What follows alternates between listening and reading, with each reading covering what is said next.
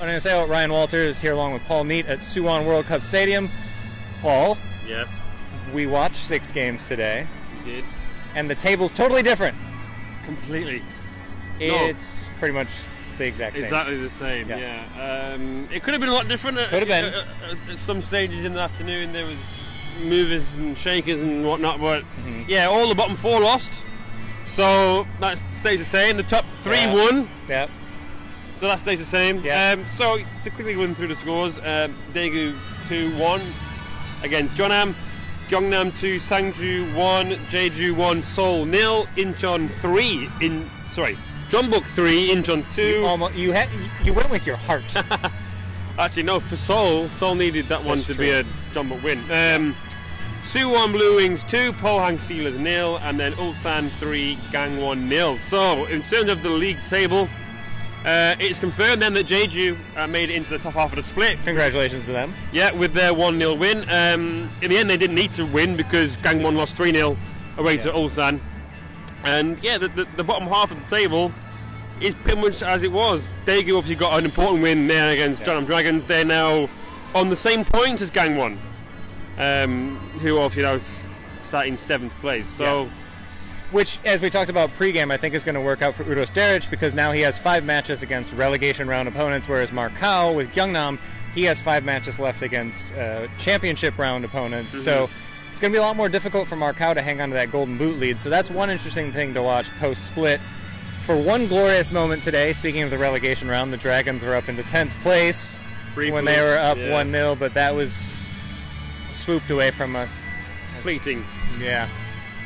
But that's what happened league-wide. Today, we saw a pretty comprehensive second half from Suwon. They picked up a 2-0 win here, and they came out a very different team in the second half. They did, and then scoring the goal relatively early in the second half, certainly not late on anyway, got the game going. The game was a bit flat in the first half when it needed something, and that goal certainly waking things up, waking up both teams, really. I thought Pohang were probably slightly the better team in the first half, but Suwon, they were the most proactive. They got that first goal, and then once they got the first goal, they looked like going on to get a second, and they did. They could have probably got more, but in the end, a 2-0 win, they'll be very satisfied with that. A couple of point-blank saves from Kang Hyun-moo, which we'll call those point-blank saves, maybe misses from Suwon. Same thing, No Dong-gun had a really good second half for Suwon. He had a couple of point-blank saves himself, and looks strong. He's not going to take the starting spot from Shin Hwa-young in Champions League, but I thought it was a pretty good showing for a mid today. Yeah, he'll be pleased. Coming to side, keep a clean sheet. You can't really argue with that. If he is going to try and oust Shin Hwa-young, which he's not going to, because after those penalty heroics in the FA Cup in midweek, he's not. But he came in, he did his job, he kept the clean sheet, the team won. He can't do anything more than that, really. Yeah, you can only play the team in front of you, and you can only get the results that are there for you. And Suwon did it today, and I think we talked pre-match a lot about this going into the ACL tie, and I think that this will be a nice confidence boost for that defense, keeping a clean sheet against, Pohang. They've been up and down. They do have some results where they failed to score this year, sure, but still, that's a pretty good team that's been on the up for the most part recently, so I think it's a good boost for Suwon heading into Wednesday night. Oh, it's a huge boost. And then for Sojang Won, knowing that he can make so many changes to that team, and now he'll have a bit of a selection headache heading into Wednesday's night. He probably doesn't really. He'll have an idea of who his first 11 is, but there's been players there that have come in today that have really stuck a claim to get into that starting 11 on Wednesday.